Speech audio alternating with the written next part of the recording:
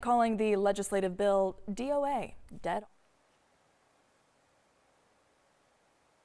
So Georgia is one of the many states now easing shutdown restrictions, especially when it comes to restaurants. They're allowing us to dine in some places, but you might want to be careful and make sure you double check that receipt. That's because some restaurants are adding what's being called a COVID-19 surcharge. The extra fee is to help businesses manage costs during the pandemic. So I want to bring in Liza Lucas, who is live right now in Fulton County at her home. And Liza, though this may not be happening in Georgia just yet, it has many people upset about it.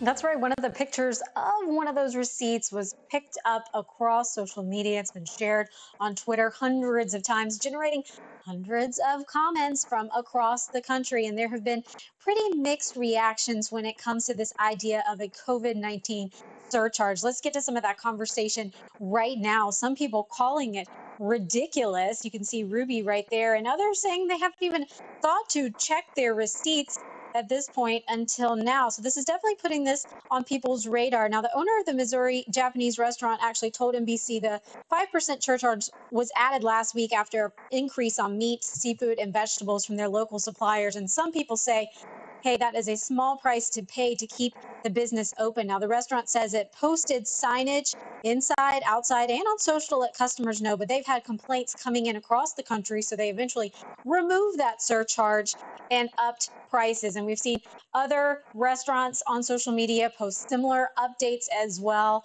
And a lot of people have been buzzing about this, asking if this is even allowed. And legal experts say, yes, those charges are allowed and restaurants can adjust their prices how they wish. But disclosure to customers is indeed important. So let us know what you think. Use that hashtag MorningRushATL. Would you be okay with something like this? I want to hear from you this morning.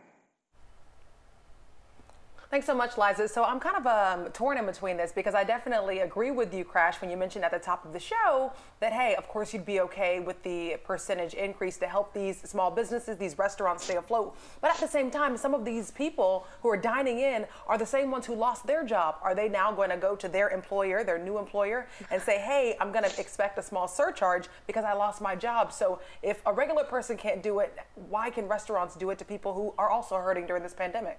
Yeah, I was reading a lot of our Facebook comments on this story on the 11 Alive Facebook page. It seemed kind of split. I think the thing that upset people the most was the surprise, and it seemed to be split also. You can almost compare it to the shelter in place, people who are for it and against it. It's almost like, would they rather have the choice to pay extra or be forced to pay this? And that's kind of where the split is. Chesley, you got any last words? Well, I think that, we're seeing groceries go up as well. And so you got to expect that spillover to be the case. Of course, they have to buy the food and that kind of thing. So, yeah, I mean, I understand. I at least understand. And if you're going to be eating out, yeah, these people got to cover their cost as well. So certainly understand that. We'd love to hear what you think as well. Go ahead and let us know your opinion. Use the hashtag MorningRushATL and let us know. Love to hear what you think. All right, let's take a look at our forecast for today. We are looking at a few clouds overhead, but not a whole lot of rain coming out of those clouds, especially up to the north where we've been seeing that each and every morning so far. A couple sprinkles there, but not so much today. And I think those clouds will clear out as we